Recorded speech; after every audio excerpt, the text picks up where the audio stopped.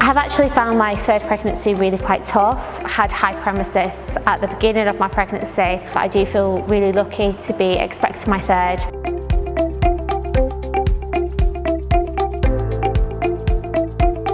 I'm actually quite enjoying this lockdown, having the time with Matilda before the baby's born.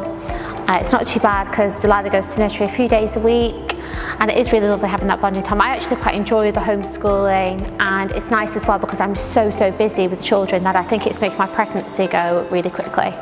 Obviously I'm pregnant, so just anything comfortable. I literally live in probably my pregnancy leggings and just like a pregnancy hoodie.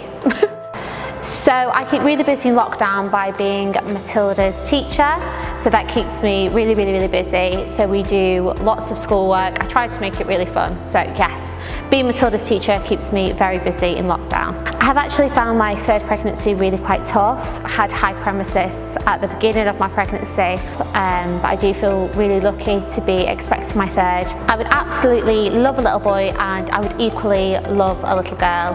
It would be lovely to have a girl gang, and it would be equally lovely to have a little boy. I think it's really nice to be honest on your Instagram, and I think it's nice for other women as well to see pictures of cellulite, because we all have cellulite. I think it can be quite nice to show sometimes not your perfect angles. This year I really want to concentrate on my new baby.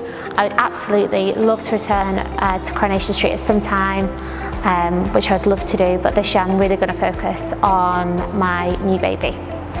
I wouldn't say I have a motto, but I do think I like to think about what I'm grateful for. I think that's a really good thing to do, especially after this lockdown.